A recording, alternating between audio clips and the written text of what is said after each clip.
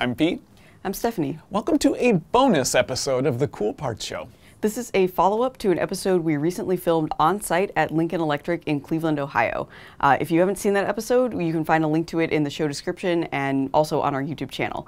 But just to quickly recap, we went to Lincoln Electric to see this bearing housing. This was a part for a very old mixer, a piece of equipment that's been in service for a long time, and that original component had cracked. So Lincoln Electric fortunately also does this thing called wire arc additive manufacturing, or WAAM, so they were able to scan that original part, make a few design improvements, and then 3D print a replacement through this process. But while we were there filming on site, we also got to learn about another interesting application for WAAM. While we were there, we found this. This is the mixer blade to that very same machine. Also, the replacement version of it is being made through metal 3D printing, through wire arc additive manufacturing. So the interesting thing here is that that bearing housing that we went there to see originally, that was an original part. It was very old, and so there was no CAD file, there were no blueprints, there was probably no foundry tooling that anybody could have found. And this mixer blade is a little bit of a different situation. This is a consumable part. This is something that Lincoln Electric replaces from time to time. They've had it manufactured conventionally in the past. And in fact, there was tooling at a foundry that existed. The issue was that the tooling had been damaged since it was used last, and so Lincoln was facing this decision between investing a lot of time and money into getting new foundry tooling or looking at WAAM as a possible alternative. Right, and so the additive manufactured version of this component, this mixer blade, using additive allowed them to introduce some engineering improvements. Then and now, this mixer blade has had internal channels for cooling water to help keep it cool while it's doing the mixing.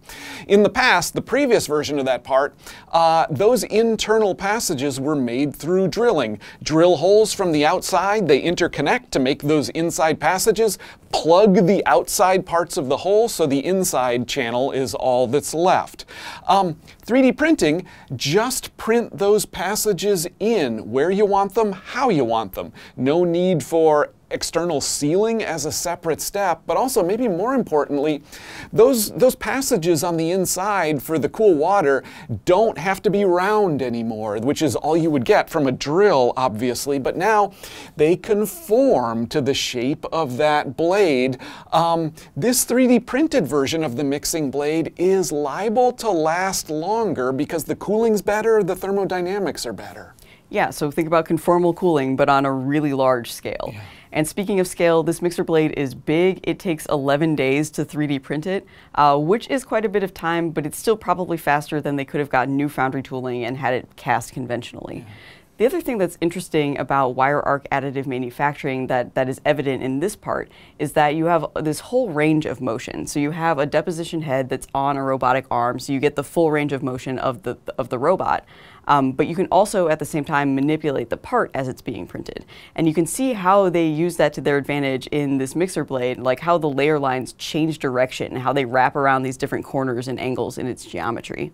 So that's right. So look at this bearing surface at one end of the blade. So the part was held on that surface for the most part while it was being 3D printed. It grew up from that surface. And yeah, you get in close and you see how the layer lines are not parallel at all. They go in all different directions.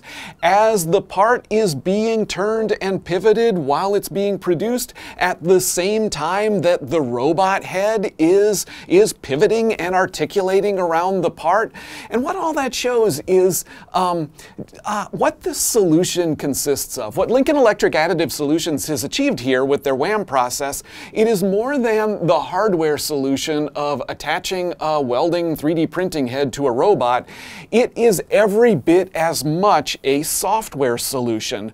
The programming software that enables the robot and the work holding in conjunction to achieve all of these different metal deposition tool paths, torch paths actually, that realize this part.